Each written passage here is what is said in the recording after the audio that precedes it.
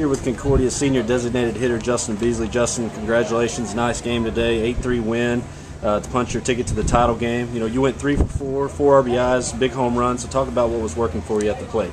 Well, I just went to the plate today relaxed. Yesterday I was a little tense, coming in the conference tournament. But I've been here before. We've come out swinging like always. So today I just decided, to be comfortable and loose at the plate and get my pitches.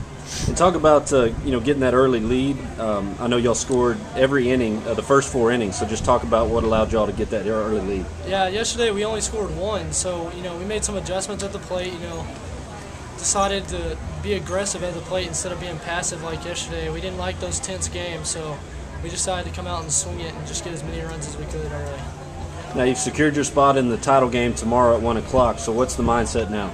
Mindset is just come out and play our game, keep doing what we're doing, pitching, playing defense, and getting ahead early, just doing like Concordia Baseball does. Congratulations. Thank you.